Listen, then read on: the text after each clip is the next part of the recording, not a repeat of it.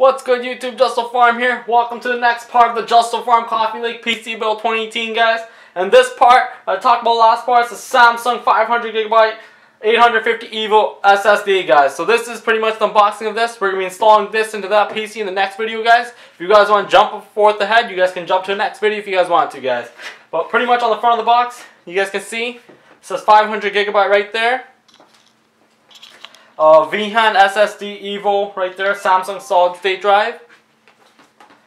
Writing on the side of the box right there. Same thing on the top. On the back of the box, it just says a new caliber of performance and endurance. Maximize your computing experience with optimized performance and enhanced reliability. Powered by Samsung VHAND or VNAND. And there's a 5-year limited warranty.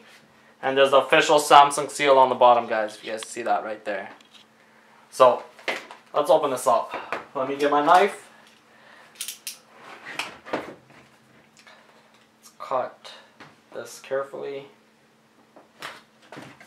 Yeah, be careful. Cut that right there. Right over there. Let's open this up.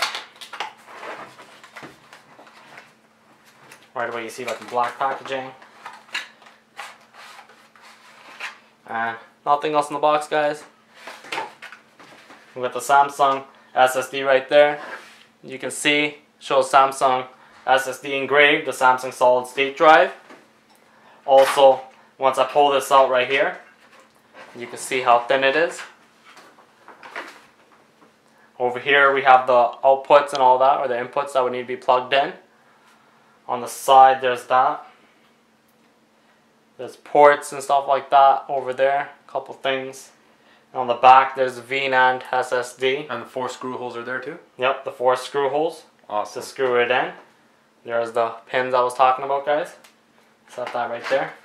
And also, on the back of this, the same thing where the SSD came into, there's a CD. It's kind of like glued in there. I don't think they want you to remove that, but the CD and all the booklets in here, this is glued on, so they don't really want you to pull it out. Just want you to pull the CD from there. And so there's model number. Yeah, guys, it's thin as that. It's really thin. Let me change the lens on the camera real quickly, and I'll give you some close-up shots of the pins and everything, guys. Alright, guys, so this is the close-up. Same thing. You guys can see a little Samsung little thing right there. So the main thing I want to show you guys are, those are 2 little screw holes right there. And the pins right there. So those are the pins that I was talking about. Right there. Those are the pins, and that's all will be pinned in. And the main screws that are screwing into the motherboard, or into the SATA bay drive, is these right here. These 4 screws right here. As you guys can see, those 4 screws, they're like metal and all that, so that's where it's going to be screwing in. And so far, the only screw on this SSD whatsoever is that right there. That Torx tiny screw bit right there, if you guys can see that. Yeah. That's the only screw on this whatsoever. It's literally screwless. There's nothing else on it. It's smooth. That's how thin it is. If there's anything I can really compare it to. Give me the Nikon lens cover right there. Perfect.